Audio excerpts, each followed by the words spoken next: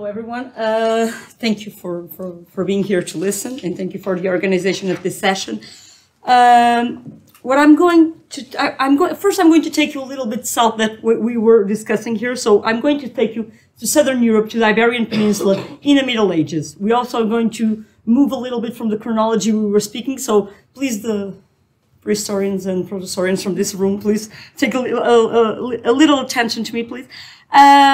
What I'm going to say is, well, I do speak a little bit too fast. Duncan is smiling at me because he knows that. So if you don't understand what I'm saying for some reason, please just ask me to speak slower and I will. That's a thing. When I get a little bit nervous, I just start to blah, blah, blah. So sorry about that. So first thing, and I'm going to increase your curiosity about what I'm talking about because I'm going to tell you first, where was it found? Of course, you've seen by the title that we are speaking about the devil, which is something that people ask me, how do you put the devil in the Middle Ages? Well, sometimes we get lucky enough to find material evidence of this superstitions and beliefs that actually people had in the Middle Ages. It was found in Lisbon, in an area, in a historical area that we call the Mouraria, which was when in 1147, when the city was reconquered or conquered to the Muslims were not expelled. They were simply put in a neighborhood, an enclosed one with walls, and they developed their life in there. What happened is, although what we usually think is they were enclosed there, this is not true. There weren't any physical walls or physical gates. So people were just interacting. And we know now that a lot of Christians live there, a lot of Jews live there, and a lot of this is all before 1497, when Dom Manuel passes a law that everyone has to be expelled, which they actually aren't because they continue until the 17th century. But okay, so you get an idea of this. What I want to say is you get an idea of this multicultural group of people that actually live there. So, and how was it found? The Maria Severa was a very important character in 19th century Lisbon history. She was a fado singer. I don't know if you all know what our typical music singing. She was a fado singer. She was a very famous prostitute. She died at 26 with a consumption, but she remained like this special character in the ideas of Lisbon and the storytelling of Lisbon. So a few years ago in 2010, the City Hall decided to restore the house to excavations and create like a memory house of Maria Severa. During those excavations, of course, we went down, we started excavating, and we found, and right below the ground, we had 13th century layers that actually told us, or actually gave us some hints of how people did live in this time of, in this historical period in the city. This is quite an interesting place because contrary to what we discover in medieval houses in Lisbon, the material culture looks quite weird. We don't know what happened in here, but it was a mixture of Muslim and Christian things already. So we did the archaeology analysis as well, and it was completely different from the things that we are usually used to see in either Christian or either. So something of an intense multicultural thing happened there. The most weird thing was those spots. The house was really, we believe it was abandoned during an earthquake, so it was almost all there. The curious thing is, there were a lot of pots turned upside down. We have no idea what that happened in the Middle Ages. We know it happened somewhere. It happened sometimes in Roman periods. It happened sometimes in prehistorical periods. But this was the first time we found it in a medieval place. We don't know. There were about 20 pots turned upside down. Nothing was there. Nothing was inside. So they were just upside down. Is this some kind of ritual? We don't know. Okay. So continuing in one of the, we continue excavating, and there was a hole in the ground. So what the hell? First we thought it would be a storage pit, but it wasn't. It was something that a hole that was excavated there. Nothing was found inside except this little guy. So this is my Lisbon devil. What you are seeing is not the devil itself, it's the mold. So what was happening there? So we did all the proper chemical analysis. So this was made in Lisbon clay. So it was really made in Lisbon. Is high fired. So someone paid really well to someone to fire it in a kiln, in the local kiln. But Mouraria was a place where kilns were located in the Middle Ages. So it wasn't far from the place where it wasn't produced far from the place where it was found. And we did the chemical analysis inside. And in fact, the little devils that were made of lead. So this was kind of a thing, and lead has a very low fusion melting point, so it would be quite easy to do it in a regular, everyday house. So, of course, we are all very excited when we find something like this. But what does it mean? That's the most important thing is, how do we think that people, we know, and okay, when we find something like this, we just go through all the possible documents to see what the hell did this mean? Why was this a recurrent thing? Was this an isolated case? What does it happen? More importantly, why was it found in the Moorish neighborhood? So, and of course, this makes no sense for us because we always seemed like the devil to be a Christian thing. And Christians are always balancing the good and evil between things. And were they possible to have the devil? So we started to look around and started to go through documents. And it seems like superstitious syncretisms are more common in Lisbon than people would think so. First, it is a very complicated time in Portugal history. This is probably the context is late 14th century. So this is a time of war with Spain. This is a time of starvation. This is a time of plague. This is a time of sieges. This is a time of huge doubts towards the future. So this seems to be the proper political and cultural time to the development of superstitious beliefs. So we went through the documents and what we found. A royal letter from 3rd November 1385, just a few weeks before the Aljubarrota battle, which was a battle a decisive battle between the relationship between Portugal and Spain, and passing and confirming the laws, making the city's chamber with the presence of judges and prosecutors, of the craftsmen, everyone was there, with the intention to clean the city from idolatry, mistakes, and other Gentile practices and barbaric ways of people. So we started to look up in several documents and letters that actually what they call the Gentile practices, or the practices that are not usually done according to Christian ways, are frequently mentioned in the documents. So we continued, and a few years later, in King Alfonso's laws, which this is what we have, but it was based on previous laws. So a king, when establishes a new book of laws, it is always established in the previous books of all the previous kings, and said, no one will dare to do divinatory arts, like sticks to find treasures, look at water, crystal, mirror, sword, or any other shiny thing, or a lamb's back, I have no idea what this is, or to do metal figures or images. So that was it. So we know there is a common practice to do metal images of what we don't know, but related to something that was not permitted. So we're trying to see, or any other thing, including do divinatory readings in a dead man's head. So when we found a skull somewhere that we have no idea where the body is, probably we now have the evidence of what was happening.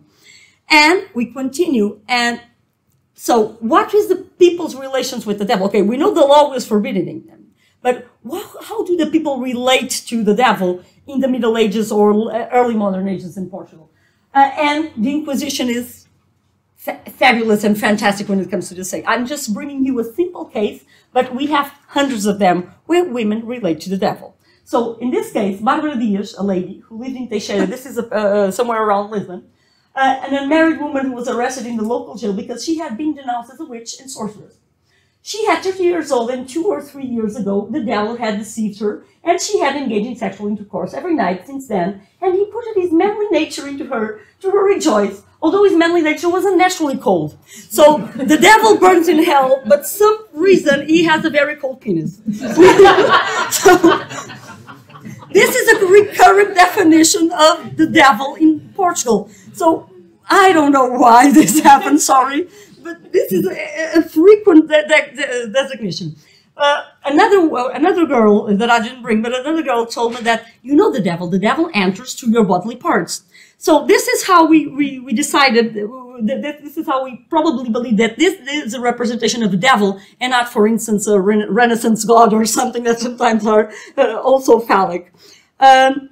Devil representations are very, when I say very, very scarce in Portugal. Actually, we only have one, dated from 1531. This is the only representation of the devil we have.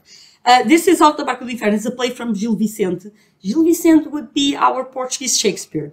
A little bit earlier, but he doesn't write love plays. He only writes satirical ones. So it's quite interesting because in this thing, the Alto da Barca do Inferno, he puts the devil on a boat, an angel in the other boat, and they are going to cross the river either to hell or either to heaven. Let us say that he has 13 characters in this and only one goes to heaven. So as you can imagine, a lot of people go to hell. So this is an image. If we look at carefully, I don't know if you can see it, it has exactly the same representations as our little devil. We don't have the wings because we only have the front part of our little mold. So it's quite likely that he had some wings. But the grotesque figurine, the nose, the horns, the feet that are not human, the hands are like claws, and the feet end up like goat's feet. So it has this idea of a European imaginary of what is the devil. So since we don't have a lot of Portuguese images, we have to go to Europe. And in Europe, the representation is quite recurrent in in depictions. So just to give you a few ideas of the 14th, 15th, 12th century, I'm not going to go, although this continues until the 19th century. Today, the representations of the devil are a little bit different, but okay. But it continues until the 19th century. So to give you an idea of the devil is always someone that tries to take ladies into their bed, misceives them. He always tells them good tales, how beautiful they are, and I actually don't know how they fall for it, but okay, but they usually do. And he's always seen as someone that actually wants to take and probably produce an heir, an antichrist, but that is not well written in the document. So it's said by them. Some of them said, "You wanted to take me to bed so I can make a child." But none of them conceives. Although in Portugal, the devil conceiving someone is quite frequent in our popular imagination. A bridge somewhere in the world always has the devil, and a lady that cannot conceive walks the bridge at midnight, and she will conceive in the next year. So I don't know who was there at that time, but something will work out. So we will continue, and the devil is always supervising over lovers, of course. When you have sexual intercourse with not only the purpose of reproduction, but when you enjoy pleasure in it, the devil is always there. What happens is, and I can continue with this, it always appears with phallic representations and everything. What the documents tell us is, sometimes the problem is, we know that the documents tell us that these images existed. We know that people use them, and we know that people, especially women, had relations, imaginary or not, with the devil.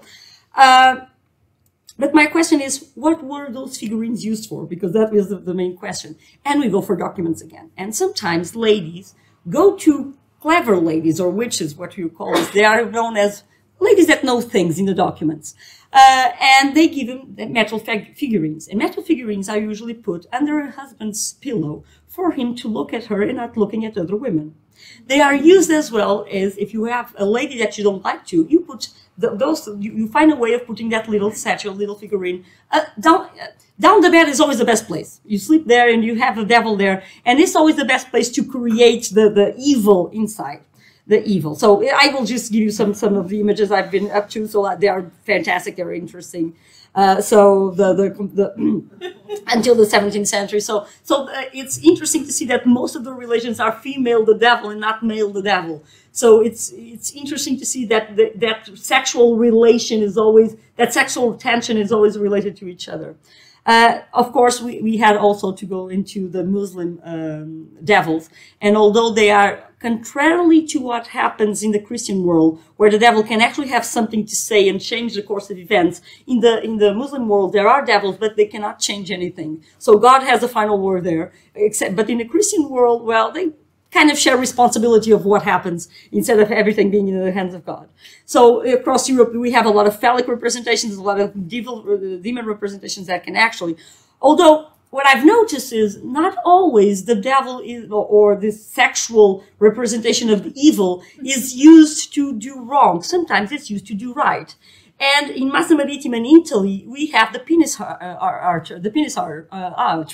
And the penis tree is ladies are gathering penises up here, down here. And, and they sometimes related to the fertility rituals. So can this little devil be also used, those little devils, those cast lead figurines, can they also be used as things to promote fertility instead of doing wrong? Or can they be used on anything? And someone will just cast them and sell them to someone. well, of course, we have to believe that this casting itself would have some rituals and everything, and probably words and some smells and herbs and whatever. But could they be sold as, what do you need? Do you need a child? Here you have. Do you need someone to get hurt? Here you have. So you can probably use this for many, many uses and not just simply to do anything. So in conclusion, this little devil reflects popular superstition that was trying to be controlled by the authorities. Okay, they could not do it, but okay. It seems to be a sign of collective idolatry in some things. I'm not a fan of dualism, but documents and objects seem to divide the world in dual vision between good and evil. So probably I don't want to get stuck to those dualism, but I probably need to discuss them here. And evil is represented by a hideous being with the look of an animal and clearly sexual. Thank you so much.